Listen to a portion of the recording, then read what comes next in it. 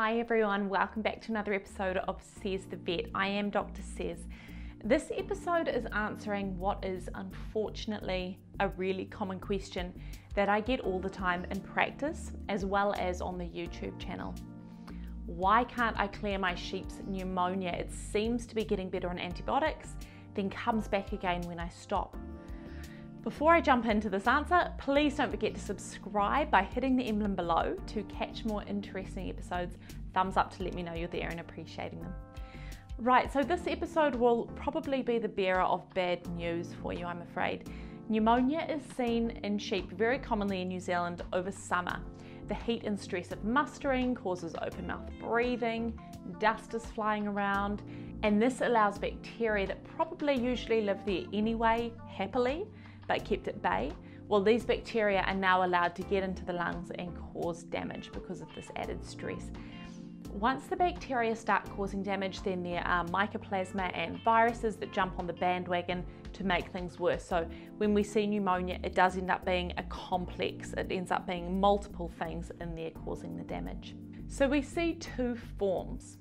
One is a quick-acting pneumonia called acute pneumonia, and you can have up to sort of 10% of the group die at once over a very short, seemingly sudden period of time.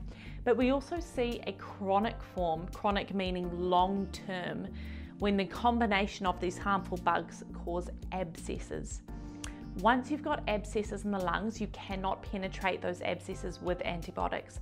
Honestly, they would need to be surgically removed to get rid of them. So antibiotics are not the be-all and end-all. They may suppress any further development of the infection and at least give what seems like a partial recovery for some time, because it will be clearing up any residual infection around the abscesses, but those abscesses themselves will remain, meaning they've got less functional lungs, less lung area, and the rest of the lung will be compensating for that, okay, and under more stress. So higher risk of going down with respiratory disease in the future again.